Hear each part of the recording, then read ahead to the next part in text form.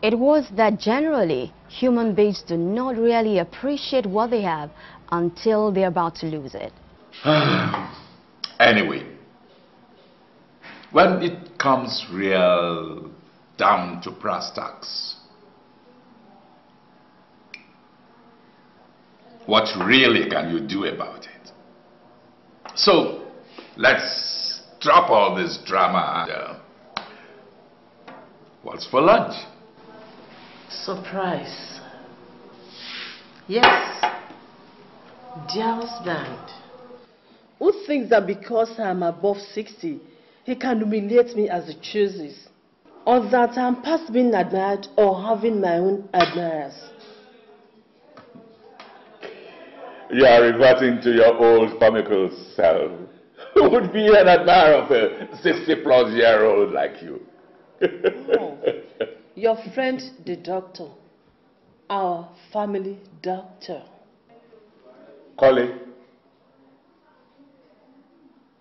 So, Collie still hasn't given up on you after all these years?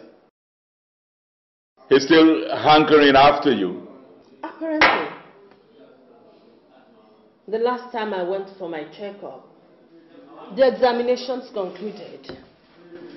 It told me that my hips are still in right shape. And my boobs are still very much upright for someone of my age. So, Bolao, do you still think there is nothing I can do if you continue your illicit affair with your PA?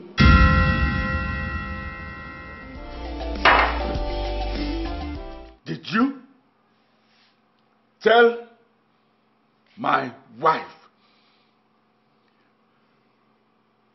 Yes, I did. You two-timing. Oh, you want to fight? Yes, apparently I want to fight. You've forgotten the number of times I knocked you out in our university days. And I'm going to knock you out this time yet. Come outside. Come on outside.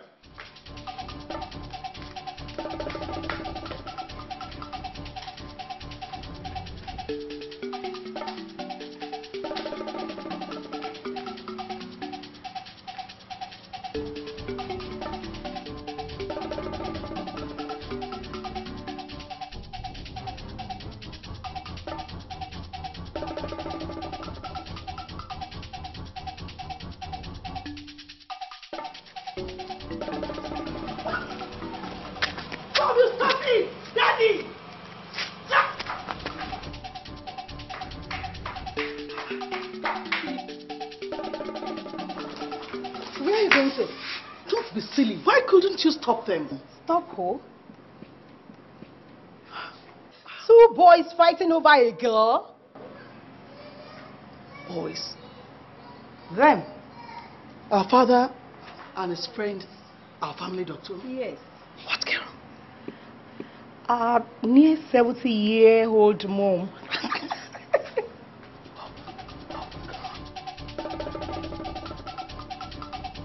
Come on, boys!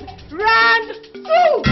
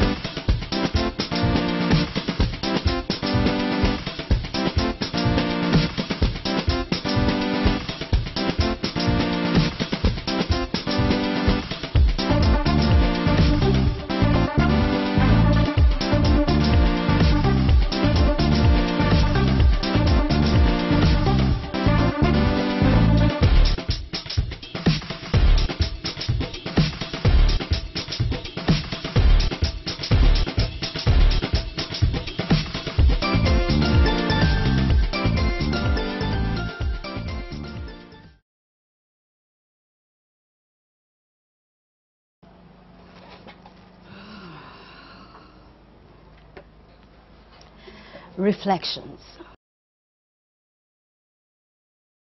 A constructive reflection of our past makes us come to terms with our present challenges and how best to tackle them. No, Shegun. You violated our bond. And I did warn you. I warned you not to break my trust in you. Just you listen to me. If it happens to me, I won't be like Aunt Jemima that sits down for a discussion. There won't even be anything to discuss. Sincerely, I do really want to forgive you.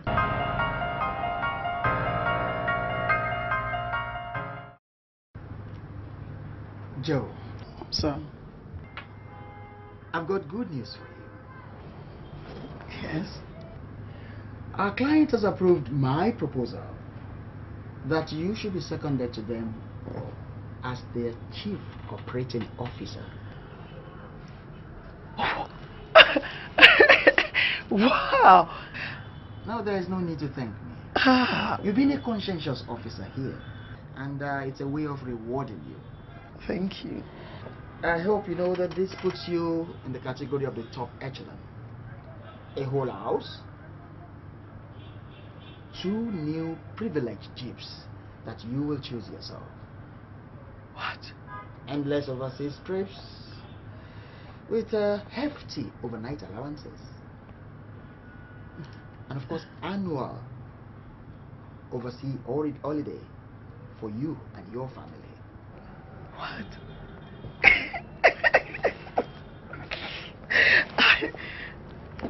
I can't thank you enough, sir. Thank you. Thank you so much. But there is something you need to do for me. Maybe the fan. Yes, anything, sir. I'm listening. Joe, can we cut out these you calling me sir every time? But you're my boss. Oh, boss. There really isn't need for that anymore, because with this new development we are virtually on the same level. And you should Joe. Sir. Why are you avoiding me? Apparently to give us more room, sir. No, there is no need for any room between us now. I mean, this new development puts us on the same level. Okay. Let's resolve this quickly. There is a meeting in Dubai that we are both meant to attend, and it's all connected with this new job. I hope you don't mind. I don't mind attending the meeting with you.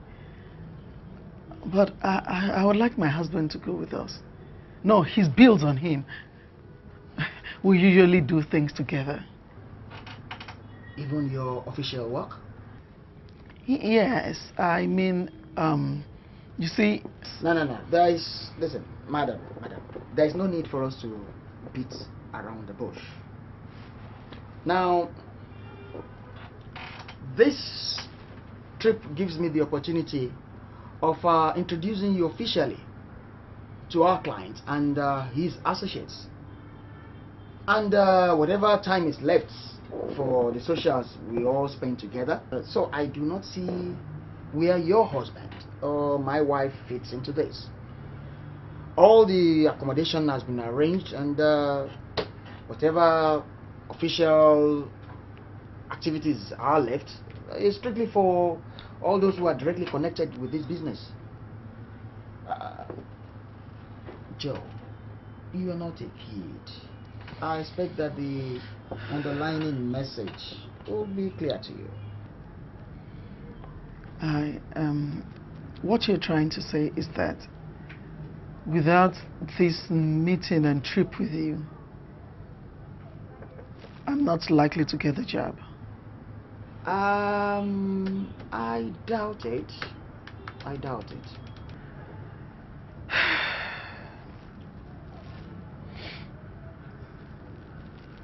But At least do I have time to think it over, like sleep over it and get back to you? Well, if you think it's necessary. But Joe, top jobs like this are meant for people who are ready to play the games as required.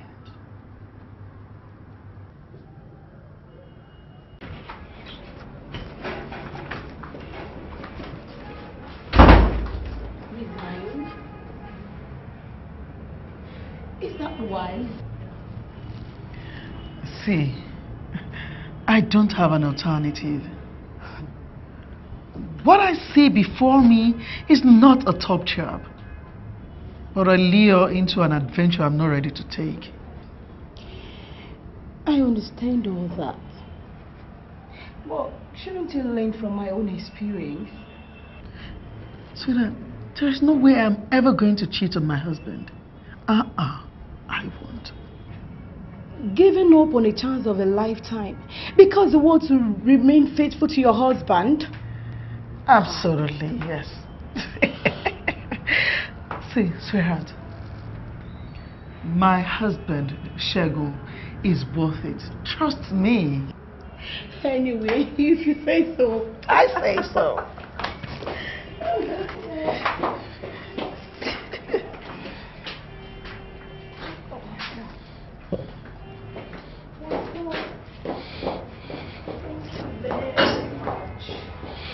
Careful. No, I mean, I have forgiven you. Ah, Auntie. How are you? I'm very well, thank you, ma'am. You see, this our accidental meeting is just a favor from God. Oh. I've been looking for how to connect with you. Come on, you should have just given me a call. God has proven himself. Yes, first, I wanted to come and say thank you for that tough but succulent stockfish that you sent to me through my daughter. I saw it in the market and I know you would love it. Thank you, Yao. And there I was like, this our wife is a very generous somebody. Look at this tough and succulent stockfish. And my daughter was like, well, she has to be good at something. After all, she couldn't give us an issue. I know that is rather cutting it tough, but it's the truth, isn't it? But Auntie, I know it is God that gives children. Abi? But Auntie, can't we discuss this in a more private place rather than this? No, I wanted to have a one-on-one with you. Auntie, maybe we should choose your place or mine. Your place, okay. None of the family members wants to come to your None of the family members wants to come to your place again. Not with the aggressive way your husband reacts anytime the issue of your barrenness. Well, that's the truth.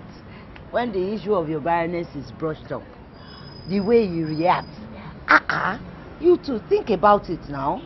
After over 2 years of marriage, you don't think he deserves to be given an offspring, eh?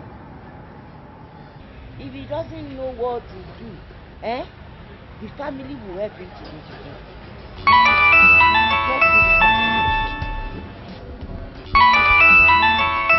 Excuse me. Hello, my love. I'm at the supermarket with Auntie Ruth. Oh, the same old story. Yes, in a public place and there are passers-by. Oh, okay, darling.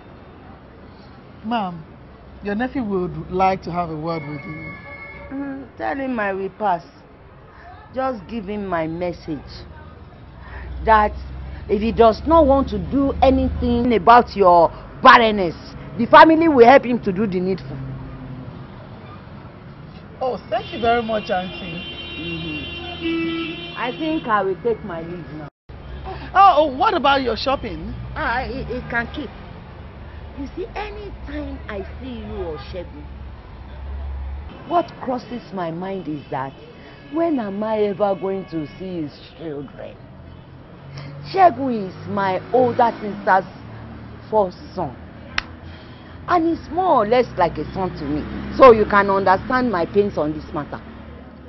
Honestly, Auntie, I do. And I assure you that my husband and I are worried about it too. That means we all have something in common, Abi. Yes, Ma. Ma, I can defer my shopping. Let me give you a ride. A ride? Give me a ride. The ride that you have been giving to my nephew all these years that has come up to nothing. Now you want to include the family members and you want to start giving the family members a ride. Osho, I don't want a ride. Just give my nephew a child. Give him offspring and let the family be happy with you. Don't give me a ride. Thank you. Osho. But I can't forget. You really, really, really hurt me this time around. You hurt me badly. Missy, help me. I've been to the hospital. They won't let me see my husband. They won't let me see Shago. Calm down. Listen, you're the only one I trust now. You're my cousin. Please tell me, what exactly is wrong with my husband? I wish this was our home video, where doctors can talk without regard to people's emotions. But this is real life. Hey, I know now. See, cut off all this long grammar. Tell me, what is wrong with Shagun? Tell me in the language that I can understand. I'm afraid it's a bit critical. Missy, what is the definition of critical? What is your own definition? God almighty, why are doctors like this? He may be needing somebody to donate a kidney for him.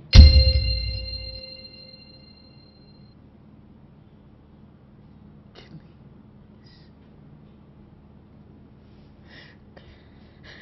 Shagun needs a kidney. My Shagun.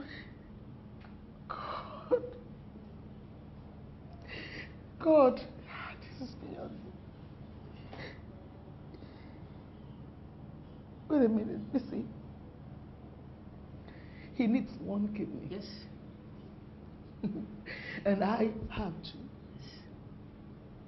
If Shagun needs both, I'll give him. With all my heart, I will. Okay, I will give him one. We'll need to run some tests to determine if you'll be able to donate one for him. Am I not here? Hey, the test you. Let's go for the test. I want to come back to you so we can resume our life and give our cub its dad back. Karen has not kissed me good night. Oh, talk of the devil. My dad is not a devil, he's my lion. Talk of the lion then. Hi guys. Hi Cole. Why are you not in bed? Waiting for my good night kiss. Oh, come on. Welcome, my 9-year-old darling. 9-year-old? Where did you get that from? It's a new age logic of your dear cub, and I'm sure you don't want to hear that tonight. By the way, they look perfect on you. Yes, can't think of a better way to coat your shirts with my fragrance, so the intruders won't think you're up for grabs. Very ingenious. You take the cub upstairs and freshen up. Trust me to bring your dinner. A loving wife card? Yeah. You bet. But you've broken my trust. You've shredded my heart. Missy. That's okay. It's all right, Auntie. Now that you have donated a kidney, it's really not advisable for you to attempt getting pregnant again. You will be endangering your life if you do. It's not advisable. Wait, are you saying what I think you're saying? Yes.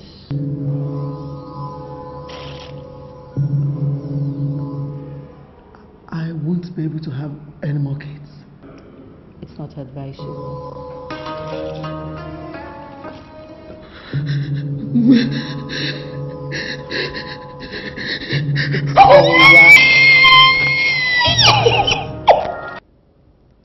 You destroyed my faith in you.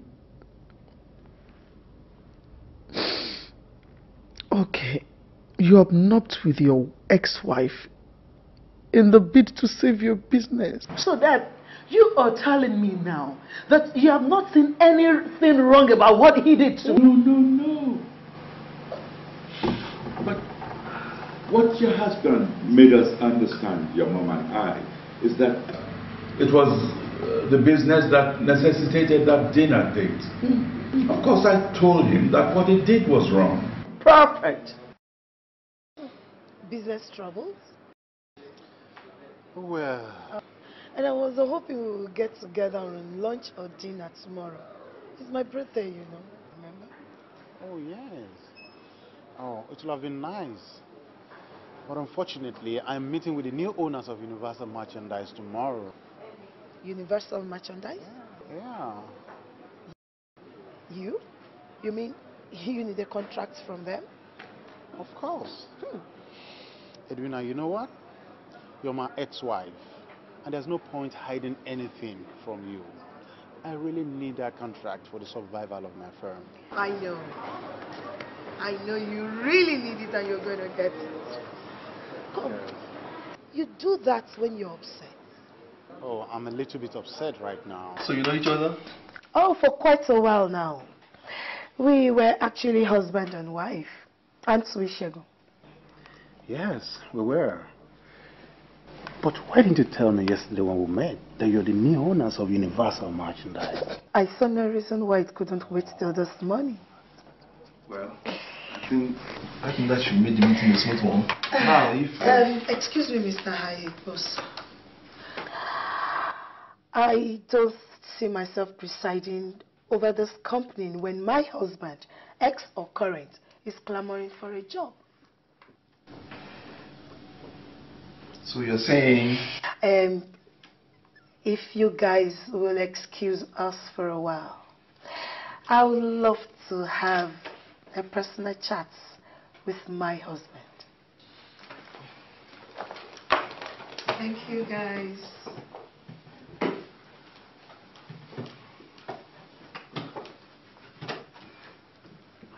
Thank you. So? Oh, come on, Shegun. You know, today is still my birthday, and I would love to have dinner with you. Without your ex-wife's support, we could have somehow managed to get by. Shegu, why? A constructive reflection of our past makes us come to terms with our present challenges.